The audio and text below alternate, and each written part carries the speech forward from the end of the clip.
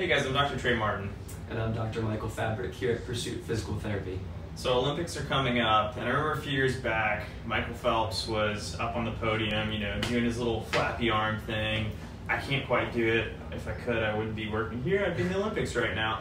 But we noticed all those big cupping marks, those big purple welts, and cupping blew up in popularity. Everyone's like, I need cupping. It's going to keep me. Michael Phelps is doing it. It must be why he swims super fast. So today we wanted to give a little talk to burst the bubble, and that is that's a 1% intervention. So 99% of what makes Michael Phelps great, probably his sleep, his nutrition, his training program, his recovery methods that he's doing, more of an active mobility, maintaining arm range of motion, thoracic mobility, all that stuff. So just give us a little breakdown of your take. What have you been seeing out there as far as people requesting these very specialty treatments? Absolutely. I've seen a lot of fads going around. Yeah. Things that are just super popular on social media, things like the cupping, using massage gun, Theragun, taping, different techniques.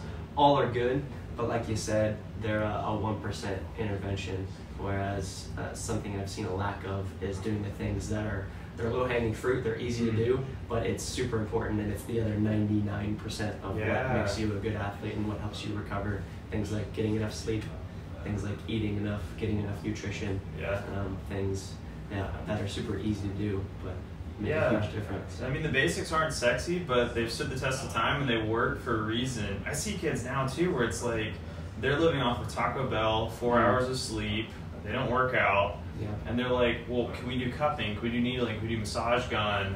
Can we do like a spinal nip or something like that? All great interventions. I'm not bashing them. I use them. But in my opinion, you have to earn that last 1%. You have to have a good training program. You have to be tackling all the low-hanging fruit, like you said. And that's going to get you so much more benefit than just doing a massage gun. Absolutely. I think people need to understand that these are passive modalities. So they're going to have a very temporary effect. And if you're training at that high of a level, you've earned that last 1%. But for everyone else, until you train like Michael Phelps, maybe you don't need cupping. I don't think it's going to make you an Olympian. So just to sum up really quick, don't get lost in the fads on things. Yes, they can help. Yes, they can help you feel better.